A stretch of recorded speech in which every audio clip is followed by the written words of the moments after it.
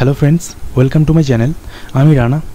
Friends, एर आगे आमी वेस्ट बेंगल पुलिस कन्स्टेबलेर इंटरव्यूर जोन्नो जे दुटो भिडियो आपलोड करेछिलाम, तो सेखाने आमादेर एकजन बंधु बोलेछिलो जे दादा यदि वेस्ट बेंगल पुलिस एसआईएर जे मेन्स परीक्षाटा होते चलेछे तार यदि एकटा प्रिपारेशन स्ट्रैटेजी बा ओर उपर एकटी भिडियो आपलोड करा हय ताहले खूब भालो हय। तो आमी सेइजन्यई आजके एई भिडियोटिर माध्यमे आमार एकटी preparation strategy waste Bengal police SI मेन्सের जे तोमार स्ट्रैटेजिटा सेटा आमी शेयर करते चलेछि। तो आशा करी एई भिडियोटी तोमादेर जोन्नो खूब हेल्पफुल होबे। तो भिडियोटी एकटु मन दिए देखो। तो चलो शुरू कরি। एखाने देखो যে কোনো একটি পার্টিকুলার পরীক্ষার প্রিপারেশন স্ট্র্যাটেজি যদি আমরা শেয়ার করি, তো তার আগে আমাদের প্রশ্ন টাইপটা বা কী ধরনের প্রশ্নপত্র সেখানে আসে, প্রশ্ন আসে, সেই সম্পর্কে আমাদের একটু জেনে রাখা ভালো। তো এখানে আমি তোমার সিলেবাস সম্পর্কে নতুন করে কিছু বলবো না, কারণ তোমরা যারাই এই পরীক্ষাটা দিচ্ছ তারা সবাই খুব ভালোভাবেই জানো সিলেবাসটা কী। তো এখানে প্রশ্নপত্র দেখো, প্রশ্নপত্রের ধরন বলতে এখানে 3টে হাফে পরীক্ষা হচ্ছে, টোটাল 4 ঘন্টার একটি পরীক্ষা। তোমার ফার্স্ট হাফে কি থাকছে না, ফার্স্ট হাফে থাকছে ম্যাথ, রিজনিং এবং তোমার জেনারেল নলেজ। ম্যাথে থাকছে 25 নাম্বার, রিজনিং থাকছে 25 নাম্বার এবং জেনারেল নলেজ থাকছে 50 নাম্বার। এবং এখানে টাইম অ্যালটমেন্টটা কীরকম না, এখানে একটা কম্পোজিট টাইম, ফার্স্ট হাফে কম্পোজিট 2 ঘন্টা টাইম, ঠিক আছে, টোটাল 2 ঘন্টা টাইম। এবার যে তোমার সাবজেক্টে তুমি যেমন টাইম লাগবে টোটাল ওভারঅল 2 ঘন্টা টাইম তোমাকে দেওয়া হবে এখানে। তো দেখো এখানে আমি বলে রাখি যে তোমার ম্যাথের জন্য, ম্যাথ এবং রিজনিংয়ের জন্য তোমাকে একটি উত্তরপত্র দেওয়া হবে। একটা প্রশ্নপত্রে ম্যাথ, রিজনিং এবং জেনারেল নলেজ থাকবে, যার মধ্যে ম্যাথ রিজনিংয়ের জন্য তোমাকে একটাই উত্তরপত্র দেওয়া হবে এবং জেনারেল নলেজের জন্য অন্য একটি উত্তরপত্র তোমাকে দেওয়া হবে। সো এখানে কোশ্চেনের ধরন ফার্স্ট হাফের জন্য কীরকম থাকবে সেটা বলে দিলাম না। ফার্স্ট হাফে থাকছে ম্যাথ এবং রিজনিং এবং জেনারেল নলেজ এই থাকছে। এবং নাম্বারও বলে দিলাম যে ম্যাথে থাকছে 25, রিজনিংয়ে থাকছে 25 নাম্বার এবং জেনারেল নলেজে থাকছে 50 নাম্বার। টোটাল কম্পোজিট টাইম 2 ঘন্টা, ঠিক আছে। এরপরে তোমার 30 মিনিটের একটি গ্যাপ থাকছে, 2 ঘন্টার পরে 30 মিনিটের তোমাকে একটি গ্যাপ দেওয়া হবে, ঠিক আছে, 30 মিনিটের গ্যাপ দেওয়া হবে। তারপরে তোমার 1 ঘন্টা পরীক্ষা হবে তোমার ইংরেজিতে কী থাকছে দেখো, ইংলিশ এখানে থাকছে তোমার টোটাল 200 নাম্বারের পরীক্ষা যেহেতু মেন্স, তো ফার্স্ট হাফে থাকছে তোমার টোটাল 100 নাম্বার এবং পরে থাকছে ইংলিশে কত, ইংলিশে থাকছে 50 নাম্বার, যার জন্য তোমাকে টাইম দেওয়া হচ্ছে 1 ঘন্টা। আমি আলাদা করে সাবজেক্টের ওপর, প্রত্যেকটা সাবজেক্টের ওপর ইন্ডিভিজুয়ালি আমি স্ট্র্যাটেজি কীভাবে কী করবে না করবে। তো তার আগে আমি এই পরীক্ষার টাইপটা বলে রাখলাম যে এখানে তোমার ম্যাথ, রিজনিং এবং তোমার জেনারেল নলেজ ফার্স্ট হাফে থাকছে, সেকেন্ড হাফে থাকছে তোমার ইংলিশ থাকছে এবং লাস্ট যে 1 ঘন্টা সেখানে থাকছে তোমার বাংলা, যেটা থাকছে 50 নাম্বার, টোটাল 200 নাম্বার। তো এই হচ্ছে প্রশ্নপত্রের, তোমাকে যেভাবে এক্সাম হলে যেভাবে প্রশ্নপত্র তোমাকে প্রোভাইড করা হবে সেইটা বলে রাখলাম। এবং এটাও বলে রাখি যে উত্তরপত্র যেটা দেওয়া হবে সেকেন্ড হাফে তোমার ইংলিশের জন্য যে উত্তরপত্র সেটা একটা আলাদা উত্তরপত্র দেওয়া হবে এবং অবশ্যই তারপরে যে বাংলা তোমার 50 নাম্বারে বাংলা 1 ঘন্টার যে পরীক্ষাটা তার জন্য আলাদা উত্তরপত্র থাকবে। এক্ষেত্রে এরপর আমি আসবো উত্তরপত্রের ধরনটা কীরকম।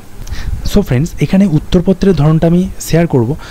সেখানে দেখো আমরা সাধারণভাবে যে পিএসসি বা অন্য স্টেট লেভেলের বা সেন্ট্রালের যে ডেসক্রিপটিভ পেপারগুলো আমরা যে পরীক্ষাগুলো দিয়ে থাকি সেগুলোতে কীরকম থাকে উত্তরপত্র। তোমার ধরো একটি কোশ্চেন প্রোভাইড করা হলো, যেখানে তোমাকে একটি উত্তরপত্র দেওয়া হলো, যাতে করে তোমার হয়তো সেই কোশ্চেন পেপারে কী থাকলো, ধরো 5টা কোশ্চেন তোমাকে লিখতে হবে, সেখান থেকে ABCDE এই 5টা কোশ্চেন থাকলো, যার মধ্যে থেকে তোমার প্রথমে মনে হলো যে আমি ডি কোশ্চেনটা লিখবো, ডি এর কোশ্চেনটা ফার্স্টে লিখবে অ্যান্সার। তো সেক্ষেত্রে কী করলে তুমি ফার্স্ট পেজ থেকে ডি নাম্বারিং করে তার উত্তরটা লিখলে, সেক্ষেত্রে কিন্তু কোনো অসুবিধা থাকে না। কিন্তু এই পরীক্ষাটার ক্ষেত্রে ব্যাপারটা একটু অন্যরকম।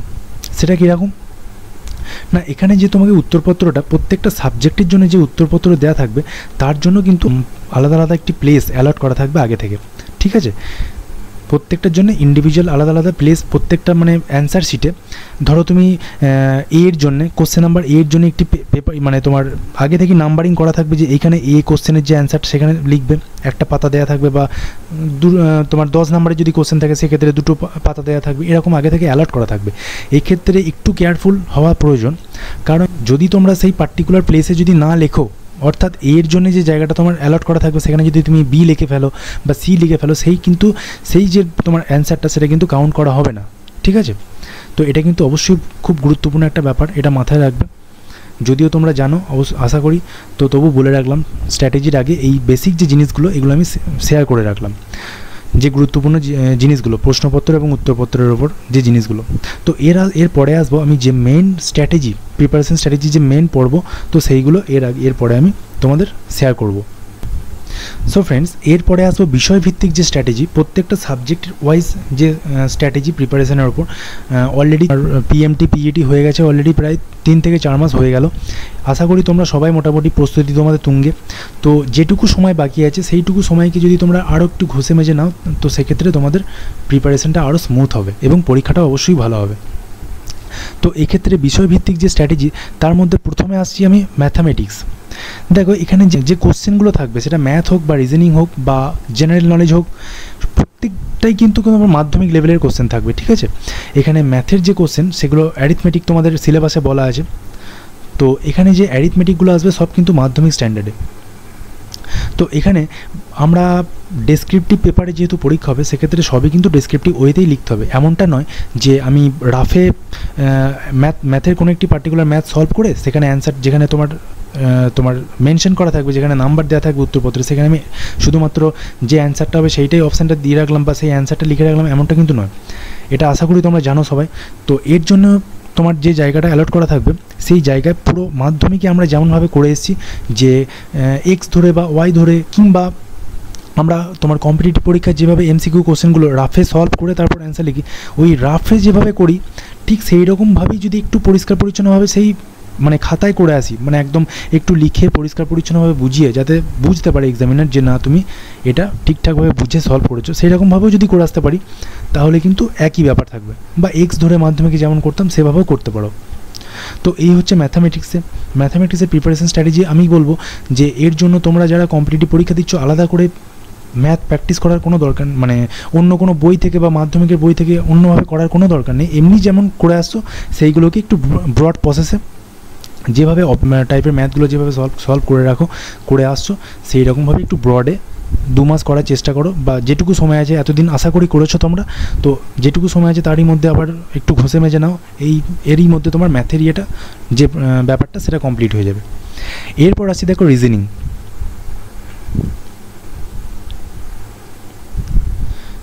সো ফ্রেন্ডস, এখানে রিজনিংয়ের জন্য বলে রাখি, দেখো রিজনিং যে ধরনের কম্পিটিটিভ পরীক্ষায় যেমন রিজনিং আমরা করে থাকি, বা যে ধরনের রিজনিংয়ের কোশ্চেনগুলো আসে, ঠিক সেই রকম ধরনের রিজনিং আসবে এখানেও, ঠিক আছে। এখানে কি আছে যে তোমার ধরো কোনো একটি সার্কেল অ্যারেঞ্জমেন্ট দেওয়া থাকলো, যে ব্যাঙ্কিংয়ের পরীক্ষাগুলোতে যেভাবে আসে সার্কেল অ্যারেঞ্জমেন্ট, ঠিক আছে। এরকম একটা গোল টেবিল, সেখানে 6 জন কি 8 জন এরকম আছে, তো এটা বললো, এবার তার ওপর 5টা কাউন্টার কোশ্চেন কি 3টে কাউন্টার কোশ্চেন, যাই হোক এলো, ঠিক আছে। তো এখানে কি করতে হবে, যে ম্যাথ যেমন বলে এলাম, ঠিক এখানেও তোমার যে টেবিলটা সলভ করবে সেটাও কিন্তু ওই খাতার মধ্যেই করে আসতে হবে, এবং তার ওপর যে কাউন্টার কোশ্চেনগুলো আছে, তার যে নাম্বারগুলো দেওয়া থাকবে, সেখান থেকে যে নাম্বার যে কোশ্চেনগুলো জিজ্ঞেস করবে তার ওপর সেই যেখানে ছকটা করবে তার ওপর ভিত্তি করে তোমাকে সেই অ্যান্সারগুলো ওখানে করে আসতে হবে, ঠিক আছে। এইবার বলে রাখি, রিজনিংয়ে আর একটা যে জিনিস, যেটা 2018 যারা পরীক্ষা দিয়েছিলাম, তো তারা এই জিনিসটা খুব সারপ্রাইজড হয়েছিল, যে ওদের যদিও সেটা রিজনিংয়ের মধ্যেই পড়ে, কিন্তু ব্যাপারটা ছিল একটু নতুন ব্যাপার ছিল, যেটা হচ্ছে 3টে কোশ্চেন এসেছিলো, যেটা হচ্ছে তোমার ডিপার্টমেন্টের ওপর সিচুয়েশন বেসড কোশ্চেন। সেগুলো পুরোপুরি রিজনিংয়েরই কোশ্চেন, কিন্তু একটু ছিল অন্যরকম। যেটা দেখো, যে বলা থাকছে, আমি একটা উদাহরণস্বরূপ যদি সেই কোশ্চেনটা বলি তোমাদের, বা এই কোশ্চেনটা তোমাদের যাদের কাছে আছে তারা সবাই জানো আশা করি, যে এখানে বলা আছে একটা কোশ্চেন, আমি মনে পড়ছে এই মুহূর্তে যেটা বলছি, যে একটা চৌমাথার মোড়, যেখানে দুদিক থেকে যে কোনো সেই দিকটা ডিরেকশন করা নেই, কিন্তু দুদিক থেকে দুটো গাড়ি আসছে, এবং সেই গাড়িটা চৌরাস্তার মোড়ে এসে অ্যাক্সিডেন্ট করেছে, দুটো গাড়ি সামনাসামনি অ্যাক্সিডেন্ট করেছে। তো এইবার কোশ্চেনে জানতে চেয়েছে যে এবার অ্যাক্সিডেন্টের গাড়ি দুটোর মধ্যে কোন কোন জায়গাগুলো তোমার ক্ষতিগ্রস্ত হয়েছে, সেইটা কিন্তু মেনশন করা আছে। এইবার তোমার এখানে কোশ্চেনে জানতে চেয়েছে যে তোমার গাড়ি দুটো কোন দিক থেকে আসছিল, কোন দুটো দিক থেকে গাড়ি দুটো আসছিল, এবং অ্যাক্সিডেন্টটা কীভাবে হলো, ঠিক আছে। এর ওপর একটু ব্যাখ্যা করতে চেয়েছে, কোন দিক থেকে আসছিল এবং কীভাবে অ্যাক্সিডেন্টটা হলো। এরকম 5 নম্বরে 3টে কোশ্চেন কিন্তু এসেছিলো। এটা আমি গাড়ির ওপর বললাম, ওখানে কোনো শপিং মলে কেউ কোনো জিনিস কারোর কাছ থেকে স্ন্যাচ করে নিয়ে গেল, কোনো দুষ্কৃতী, তো সেই রকম ধরনের কিছু সিচুয়েশন বেসড কোশ্চেন এসেছিলো, যেগুলো তোমরা যদি সেই কোশ্চেনগুলো তোমাদের কাছে থাকে, বা যদি না থাকে কারোর কাছ থেকে চেয়ে বা নেটেও পেয়ে যাবে, সেই কোশ্চেনগুলো একটু দেখে নেবে, যাতে করে তোমাদের যদি আসতেও পারে, বলা যায় না এবারও, যদি আসে সেক্ষেত্রে তোমরা কিন্তু কোনো সমস্যার সম্মুখীন হবে না। তো এটা বলে রাখলাম রিজনিংয়ের। এবং রিজনিংয়ের জন্য আলাদা করে কিচ্ছু করার দরকার নেই, যেভাবে তোমরা কম্পিটিটিভের জন্য যেভাবে রিজনিং করে আসছো ঠিক সেরকম ধরনের বাদবাকি রিজনিংগুলো কিন্তু আসবে। যেমন ডেট ক্যালেন্ডার বা তোমার ব্লাড রিলেশন যে ধরনের কোশ্চেনগুলো থাকে বা ডিরেকশনের ওপর যে কোশ্চেনগুলো থাকে ঠিক সেরকম ধরনের কোশ্চেন আসবে। নেক্সটে বলে রাখি, এরপরে দেখো ম্যাথ গেল, রিজনিং গেল, এরপরে জেনারেল নলেজ। সো ফ্রেন্ডস, এরপরে দেখো জেনারেল নলেজে এখানে আমি বলবো যে স্ট্র্যাটেজির ভিডিও যেহেতু শেয়ার করছি সেক্ষেত্রে বলে রাখি যে এই পরীক্ষাটার ক্ষেত্রে যে মেইন সাবজেক্টগুলো ভাইটাল রোল প্লে করবে তোমার স্কোরিংয়ে, সেগুলো কিন্তু অবশ্যই ম্যাথ, রিজনিং এবং অবশ্যই তোমার বাংলা এবং ইংরেজি, যেটাই 50-50-100 নাম্বার তোমার কিন্তু নাম্বার ক্যারি করছে। এখানে জেনারেল নলেজ কেন বলবো এই জায়গাটা একটু তোমার মানে ওর বাইরে কেন রাখলাম জেনারেল নলেজটাকে, যেটাই 50 নাম্বার ওয়েটে যাচ্ছে, কেন বাইরে রাখলাম, কেন এই সাবজেক্টটা এমন একটা সাবজেক্ট যে কোত্থেকে কোশ্চেন আসবে, 5টা কোশ্চেন আসুক বা 10টা কোশ্চেন আসুক, টোটাল 50 নাম্বারে যদি 10 নাম্বারে কোশ্চেন আসে তাহলে 5টা আসবে, যদি 5 নাম্বারে আসে 10টা আসবে, সেটা কোশ্চেন যারা সেট করবে তাদের উপর অবশ্যই ডিপেন্ড করছে। তো দেখো এইখানে কোত্থেকে কোশ্চেন আসবে সেটা কিন্তু কেউই জানে না, মানে এর যে সিলেবাস সেটা কিন্তু অসীম। তবে আমি বলে রাখবো যে তোমরা মানে যেভাবে তোমরা কম্পিটিটিভের জন্য যে লুসেন্ট বা তরুণ গোয়েল যে বইগুলো পড়ে থাকো ঠিক সেইগুলোই যদি একবার করে থরলি মানে রিডিং পড়ে নাও, বইগুলো একবার ভালো করে যদি মন দিয়ে রিডিং পড়ে নাও, তো সেক্ষেত্রে মানে যে কোশ্চেনগুলোই আসবে খুব ডেপথ থেকে যে আসবে তা নয়, ঠিক আছে। তো ওই বইগুলো যদি একটু ভালো করে রিডিং পড়ে নাও সেক্ষেত্রে কিন্তু তোমাদের কোশ্চেনগুলো অ্যাটেম্প করতে কোনো অসুবিধা হবে না। আর একটা কথা বলে রাখি যে তোমরা যারা মাধ্যমিকের যাদের কাছে এই সহায়িকা বইগুলো আছে, মাধ্যমিক স্ট্যান্ডার্ডে যেহেতু মানে কোশ্চেনগুলো আসবে, তো যারা তোমরা মাধ্যমিক দেওয়ার পর সহায়িকাগুলো কাছে রেখে দিয়েছো তাদের জন্য কিন্তু এইটা খুব হেল্পফুল। কারণ সহায়িকাগুলো যে এক একটা সাবজেক্টের সহায়িকা, সেইগুলোর ওপর কিছু কিছু মেন কোশ্চেন, যেমন সায়েন্সের ওপর বা জিওগ্রাফির এই কোশ্চেনগুলো, যেমন বায়োলজি, এই যে ডিফারেন্ট সাবজেক্টের উপর যে সহায়িকাগুলো মাধ্যমিকের সময় ছিল আমাদের, তো সেইগুলোর থেকে যদি তোমরা একটু করে পড়ে রাখো বা একবার জাস্ট রিডিং, ওগুলো তো পড়াই আছে তোমাদের, তো ওইগুলো যদি একবার করে চোখ বুলিয়ে নাও অন্তত, তাহলে কিন্তু এই জেনারেল নলেজ সাবজেক্টের ওপর তোমাদের অনেকটাই দখলে চলে আসবে। তো এই হচ্ছে একটা জেনারেল নলেজের ওপর একটা স্ট্র্যাটেজি, ঠিক আছে।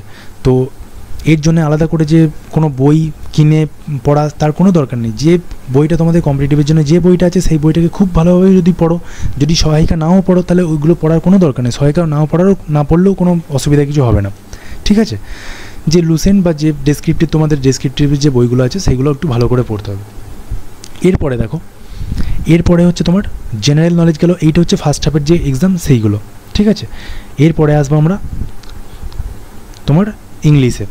সো ফ্রেন্ডস, এরপর আসছি সেকেন্ড হাফের যে পরীক্ষাটা হবে তোমাদের, সেটা হচ্ছে ইংলিশ, যার ওয়েটেজ তোমার 50 নাম্বারের এবং 1 ঘন্টা টাইম, আগেই বলে রাখলাম। তো ইংলিশের ক্ষেত্রে বলে রাখি, এক্ষেত্রে তোমার দেখো রিপোর্ট, ট্রান্সলেশন, এই জিনিসগুলো বা গ্রামার থেকে যে কোশ্চেনগুলো আসে, কিছু গ্রামাটিক্যাল এরর ডিটেকশনও আসতে পারে বা সেন্টেন্স ইমপ্রুভমেন্ট আসতে পারে, বা সবচেয়ে বড় কথা ইম্পর্টেন্ট যেটা সেটা হচ্ছে ইডিয়মস অ্যান্ড ফ্রেজ বা সিনোনিমস, অ্যান্টোনিমস, এই জিনিসগুলো এগুলো কিন্তু খুব ইম্পর্টেন্ট। তো এইগুলোর জন্য এই গ্রামারের দিকটা, তো এই গ্রামারটা যদি ঠিকঠাকভাবে তোমরা রেডি করতে চাও সেক্ষেত্রে আমি একটা বই তোমাদের রিকমেন্ড করব, যদি থাকে তোমাদের কাছে তাহলে খুব ভালো কথা, যেটা হচ্ছে তোমার কেডি পাবলিকেশনের যে নিতু সিংয়ের যে বইটা ইংলিশের আছে, খুব ভালো বই তোমাদের, এটা গ্রামার পোর্শনের জন্য, ঠিক আছে। গ্রামারে তো মোটামুটি তোমার 10 থেকে 15 নাম্বার থাকবেই, যেটা আগেরবার ছিল।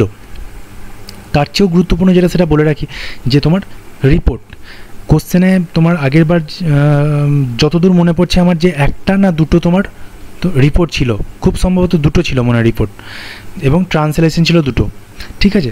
তো এখানে রিপোর্ট বা ট্রান্সলেশনের জন্য, রিপোর্টের জন্য খুব ভালো বই যেটা হচ্ছে তোমার আরিহান্টের যে ডেসক্রিপটিভ বইটা আছে, খুব ভালো বই, অনেক মানে প্রচুর রিপোর্ট পেয়ে যাবে মানে এক্সাম্পল হিসেবে, যেগুলো খুব প্র্যাকটিস করলে অবশ্যই তোমরা উপকার পাবে।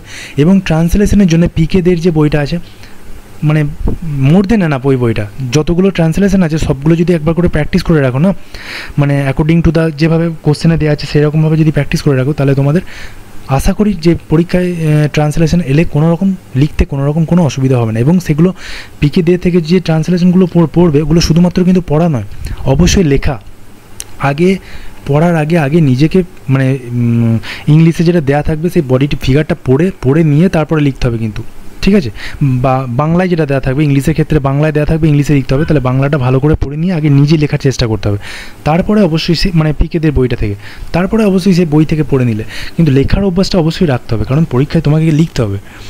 তো ইংলিশের জন্য তোমরা যদি ট্রান্সলেশনের জন্য বলি, যদি 2018 এসআইয়ের পেপারটা দেখো, কোশ্চেন পেপারটা, তো তাতে যে ট্রান্সলেশনগুলো এসেছিলো সেগুলো কিন্তু খুব একটা ইজি ছিল না।